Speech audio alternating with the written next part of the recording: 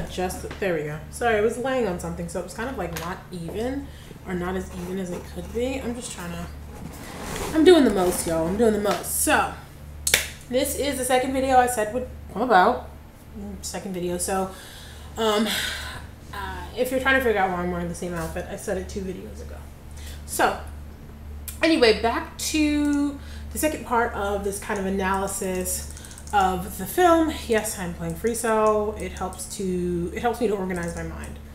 So one of the issues that I think a lot of, actually no, one person did bring up, someone actually brought this up, but not in the same exact context as me. And even so, 1 million people make the same video. And so I'm not going to make the same exact video. I did want to add my perspective onto this idea though. So at the end of the video, at the end of the movie, sorry, Black Panther, in case you forgot what we're talking about, I didn't read the title. At the end of the video, at the end of the movie, sorry, before the post-credit scene, you see Shuri and T'Challa in front of the building where T'Challa's dad killed his uncle. And she's like, they're tearing it down. It's good, I'm glad. And then they're like, they're not tearing it down. He bought a bunch of buildings, and it'll be the first Wakandan International Outreach Center. And then Nakia will see the social outreach, and then Shuri will see spearhead the science and information exchange, and she's excited and yay. Part of me was like, well, one of the issues is like those buildings are condemned. You could have also made them affordable housing, right? You could have, because that's what they were housing buildings. But there's the other part in the beginning of the film that I want to kind of talk about that looks at how this still isn't the actualization of Shuri's idea, not Shuri, of Nakia's idea. So I'm actually going to have to find her. I'm going to have to find her. No.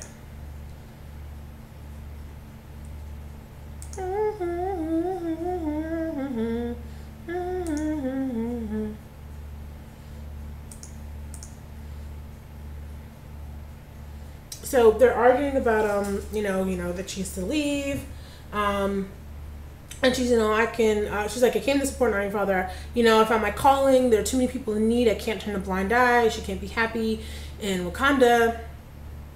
And then he says, what do you want Wakanda to do about it? And she says, share what we have. We could provide aid and access to technology and refuge to those who need it, to other countries who need it. We could do it better. We're not like, and then he says, we're not like those other countries. Nakia.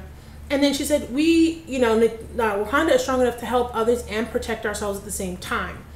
So that is her idea, right? So let's break down her idea at the pretty much the start of the film, after he gets her off her mission, from her mission, which is kind of related to like saving, these trafficked girls.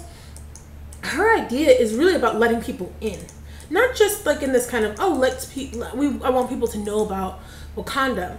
Her idea is physically letting people take refuge in Wakanda, right? And, his fear, of course, is them losing their way of life.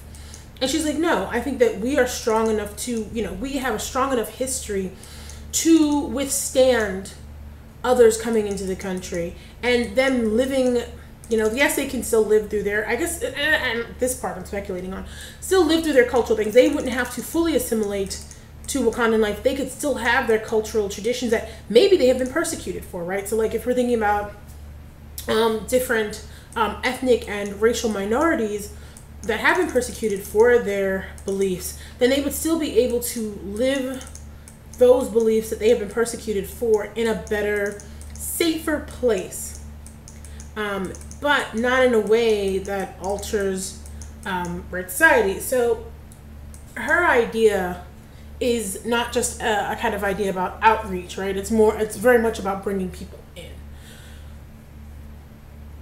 And that does not ever get actualized in the movie. It doesn't. It never gets actualized in the movie because at the end, Nakia is doing the social outreach, yes, but they're still working within this very Western framework of helping people. Right, so her idea, she literally goes on missions and she does very direct aid to end an issue. What he is doing, and with T'Challa and what she will be doing later on in I guess in the next one or whatever, But what she winds up doing later on after he buys those buildings is not only you not letting people in Wakanda, right? Because you are building these buildings nowhere near Wakanda. But what you're also doing is saying, yeah, we're going to reach out to you, but we're not necessarily solving the problem, right? We're going to have this agency just like all other agencies, and we're going to work through this very Western framework of not-for-profit work. And so there's a reason it's like, so it's like there's an ideology behind the not-for-profit industrial complex. And so what that means is it kind of is a critique of not-for-profit industries. So of course not-for-profits do a lot of good work, but a lot of that good work is overshadowed by the kind of gross inequality that some perpetuate. So there are some not-profit organizations, not really small ones. Like, let me talk about large, super large not-for-profit organizations that take a lot of money from people that are donated. You may not know how much money your not-for-profit organization is actually giving to the people it says it's supposed to help. And that's something you should be leery of, right? You should look at kind of the bigger an organization gets, it's seeming like a disproportionate amount is going further up the ladder, right? That's one issue. Another issue is the division of labor versus the division of money. So when you work for a not-for-profit organization, a lot of them ask for volunteers, not because they cannot pay them, right? But they're pulling at your heartstrings like, oh, do it for people, do it for people.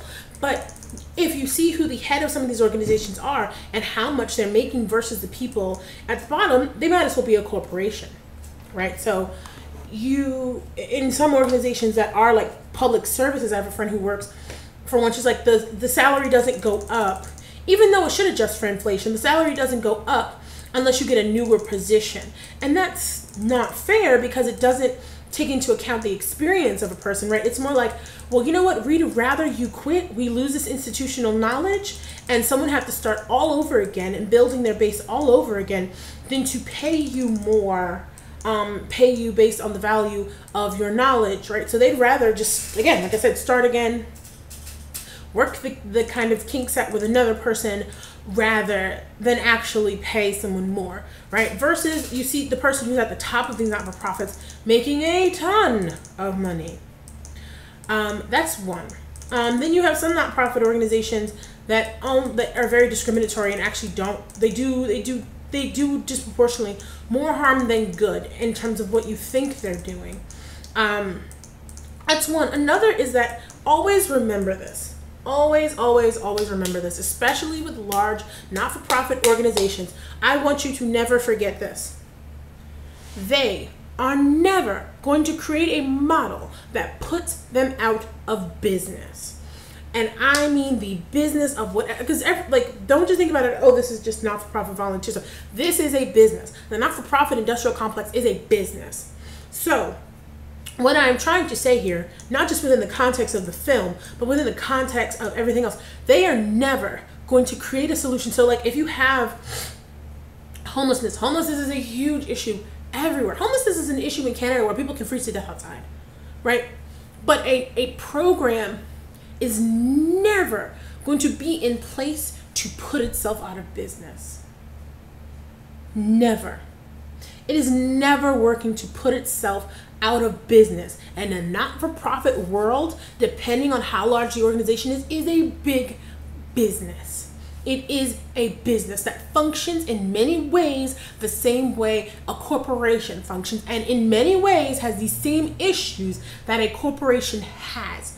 So let me explain what I mean. So for instance, the Human Rights Campaign, recently their CEO stepped down because she was caught saying the N-word multiple times. You would think, and she's a white woman, I believe, yes, white woman, and you would think that, well, you know, if you're working on the Human Rights Campaign and you do social justice work and outreach, that you would understand that, you know, certain things you shouldn't say, right? Certain things are off limits, you know, something like that.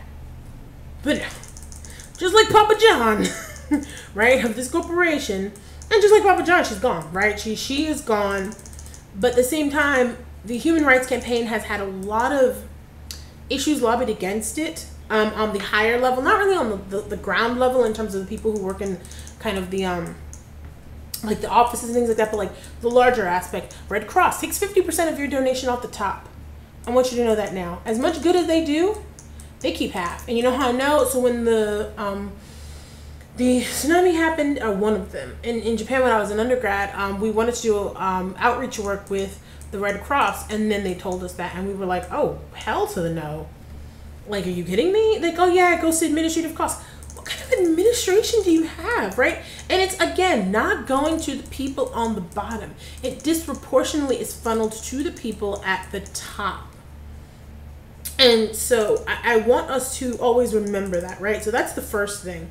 You know, how much of this outreach is actually going to get to the people it's supposed to reach out to? That's one.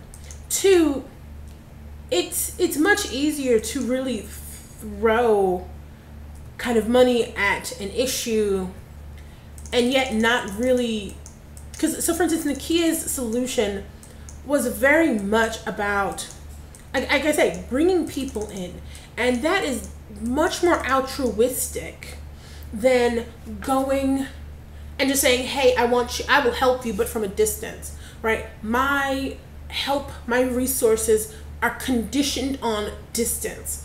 Whereas her help and resources were physically like, I have a bowl of rice, we all have some rice in this bowl, like we all get a grain, right? Whereas the other solution is more like, I have a grain, I have a bowl of rice, I do, I will put a spoon out of rice for you to eat, right? I will be the one to feed you. So it's much less altruistic than, you know, Nakia's actual solution. And a lot of people believe Nakia was right. I do too. The other aspect of it that we're also not looking at is, one, there's not an outreach center in Wakanda, right? There is no talk of any kind of comprehensive or any remote. I'm not even comprehensive. I'm not looking for a comprehensive plan in like a 2-hour Marvel movie, right?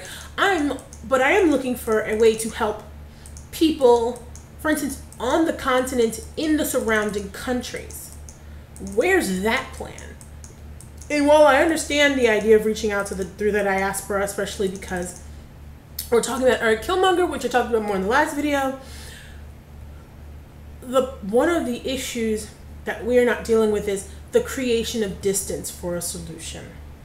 The main issue, though, that I think a lot of people are overlooking, it's not just distance, it is the country you're working with. Because if this was in Wakanda and run by Wakandans and done the Wakandan way, I do truly believe it could be a whole lot better, right? You know, Nakia, she really believes in the Wakandan people.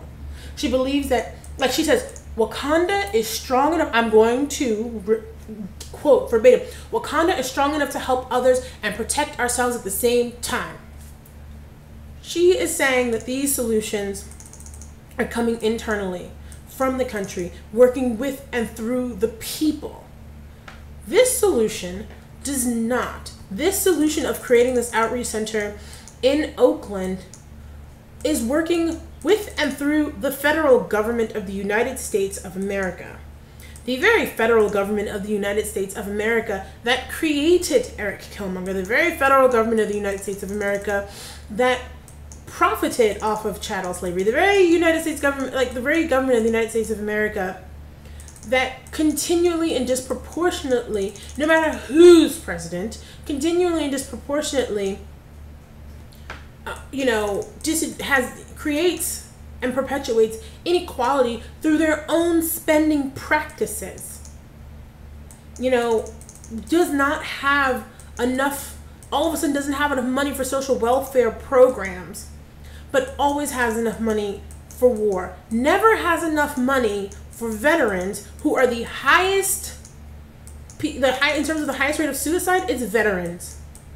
And there are a lot of veteran-run organizations that were created to help combat this, but they shouldn't have to exist because the federal government is not taking care of the people that there's always an excuse when they talk about money.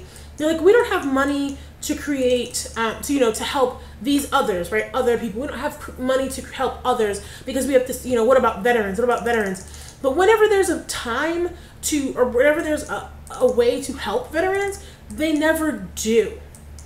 And I say this as someone who is descendant from, like, my great-grandfather was in World War II, One of his brothers was in Korea, and another one of his brothers was in Vietnam.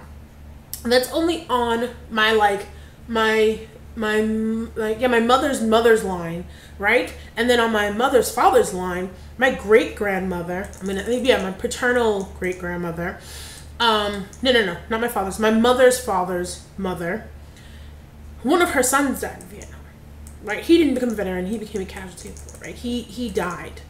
And this is around the time of drafts, right? So you have to go. So you mean to tell me that throughout all of this time, when you could create a better society for the very people you're always talking about, you don't. You choose not to. And that's the country you want to fucking partner with? That's the country you want to put your eggs in a basket? You want to make this your first attempt at doing better than these other organizations, and you work with a country that cannot even take care of its own people. Not that it can't, that refuses to take care of its own people. You are explicitly, what the United States is, right? You know what the United States has done. T'Challa is not stupid. He is one of the smartest and richest people in the Marvel Universe. Forget the Marvel Cinematic Universe. One of the smartest and richest people in the Marvel Universe. His father, if you read the comics, his father was also very aware of the pitfalls of the United States government, right? And he's very aware of how people see Wakanda, how people see Wakandans, how people see people from the continent. He is very aware of these things, right? Because like I said again, he is very well educated. So, you mean to tell me that with all this education, you completely looked over the much better solution of helping others, right next to you, right? You explicitly reached out and you're working with, otherwise you wouldn't be able to operate your not-for-profit if you weren't working with the government in some way. And you choose to work with this government. Why? To no longer create Eric Killmongers? Eric Killmonger is a product of the very government that you have any cooperation with, and that's the problem. The problem is your cooperation, because your cooperation in some ways is a collusion of their policies. By working with them, you're not saying, oh, I endorse every policy, right? Or all the policies, I don't know about. But you are, because if you were such a critic of the policies, right, in a way that you should be, of the United States federal government, in the history of the United States federal government, then you wouldn't be working with them, one. And two, if you were such a vocal critic, they wouldn't want to work with you. Remember that. It goes both ways. You wouldn't be getting a visa. No matter how well you feel, you wouldn't be getting a visa. You wouldn't be traveling. There would be, if you truly understood, or if you truly had this desire, then it would definitely not be actualized in this way. But what you're trying to do is feed people what you want from a very long spoon, instead of letting them in and saying, what do you need? And I think that that's the problem when we're talking about how Nakia's dream is never actualized. And even right after, if you haven't seen Infinity War, go see it, right? Even in Infinity War, when Okoye is like, we should, when we talk about opening up Wakanda, this is not what I meant. They still didn't fucking do any outreach. They didn't do any outreach within their own country because they haven't yet. Because she was like joking about, I thought about the Olympics or a Starbucks. There's still no sign of this refugee outreach. There's still no sign of this, there's no talk of those things that Nakia talked about, from, the Wakandan people actually putting in the work on the ground, right? And it's, again, I don't just hold the kingdom, the top of the kingdom responsible, right? The fish rots from the head down, yes, but people in Wakanda have access to amazing technology. They know what's going on. There's this one that was so funny, was like, so wait, no one's ever taken selfies in Wakanda? People know about Wakanda in the age of social media? No one's ever been Wakanda doesn't do cultural exchanges. They don't have exchange students, which they did, because remember in it wasn't Winter Soldier. I can't remember the one. No, it wasn't Winter Soldier. It was I think it was it wasn't Age of Ultron either. I can't remember which one it was. Which of the Avengers